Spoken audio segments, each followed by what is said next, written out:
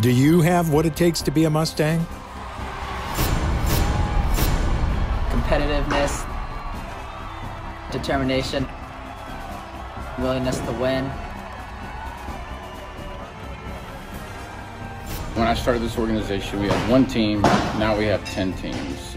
We've had over 40 kids go to college or commit to go to college to play baseball. I'm looking for coachable kids, kids that show respect, kids that don't give up easy. What does it mean to you to be a Mustang parent? Being a part of not just a sports organization, but a family of everyone doing the same thing.